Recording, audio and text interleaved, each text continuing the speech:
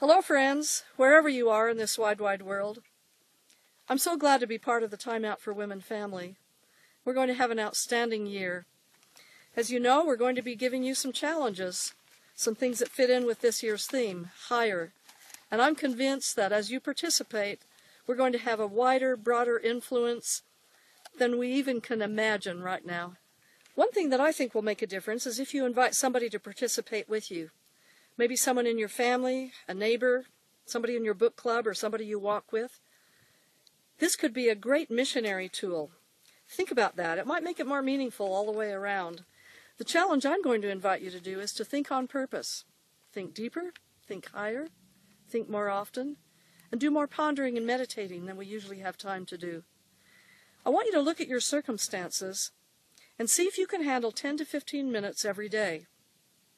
If not, maybe your schedule would allow you to choose a period of 20 to 30 minutes once a week. Either way, you're going to have to plan for some time to be alone with your thoughts, to be still, to be quiet, and listen for heavenly help. One thing that pondering and meditating does is it gives us more time to listen, more time than we usually have in our personal prayers. What are you going to think about? Anything that's on your mind? Relationships with yourself, with your Heavenly Father, the Savior, the Holy Ghost, your family, neighbors. Maybe you'll think about something like your patriarchal blessing and just give some deep thought to what's contained in there and what it means for you. Maybe you'll do more with your to-do list. Just bring it with you and ponder it.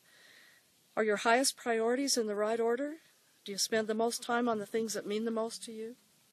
One of the things I love to think about is blessings.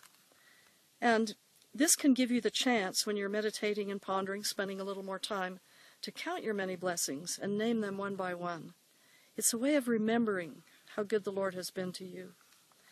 We'll have a lot more ideas on the website about things to think about and how to do it. Please participate. Blow us away with your participation. Send us some of your comments and ideas and some of the experiences you're having. We'll watch for them. Have a wonderful year, and thanks for joining us.